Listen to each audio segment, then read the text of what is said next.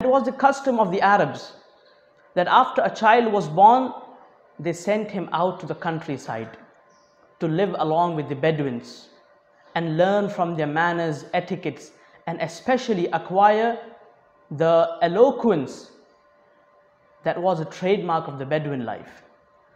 And in order to get a strong upbringing away from the polluted environment of the city.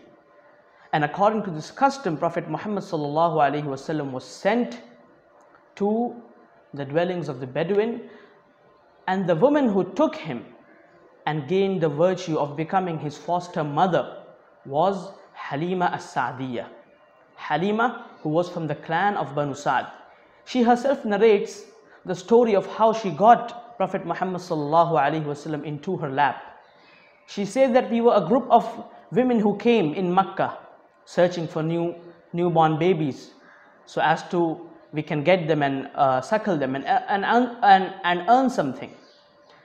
And she says that I came with my husband and we spread out in Makkah, and Prophet Muhammad ﷺ, a young baby, whenever he was presented to any of these foster mothers, any of these women, they rejected him. When they saw that he had no father and he was orphan, they rejected him because they were looking at someone who had a rich father so that they could earn something, they could earn a good amount of money from his father. But Prophet Muhammad ﷺ, whenever he was presented to any of these women, they did not take him. As for Halima as-Sa'diyah, she says that when we were returning, each of us who had come in order to take the newborn babies, each of us got a suckling, each of us got a baby in order to suckle. As for me, I couldn't find one, so I said to my husband that why should I not take that baby Muhammad, because I did not like to go back empty-handed. So she went to his mother Amina and requested her to hand over the young baby Muhammad ﷺ. And she herself narrates that as soon as she had taken the baby into her arms, she found her chest to be full of milk.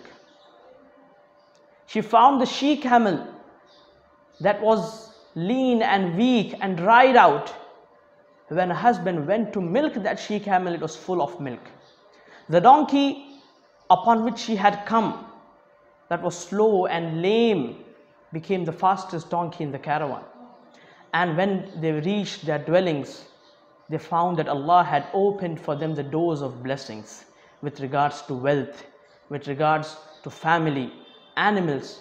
They found that blessings were pouring down upon them from the heavens. Prophet Muhammad ﷺ remained with Halima, his foster mother, in the Bedouin environment, in the country environment, for up to 2 years.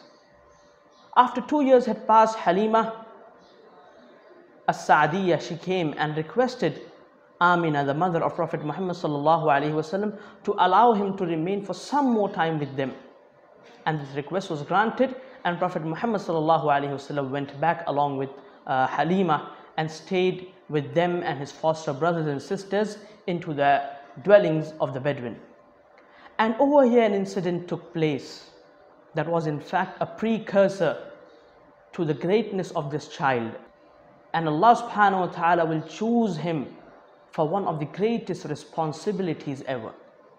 An incident took place which has been recorded in the books of hadith, that when the Prophet ﷺ, a young boy of around 4 or 5 years of age, when he was out with his foster brothers and sisters, Angel Jibreel came down and laid the Prophet ﷺ on the ground.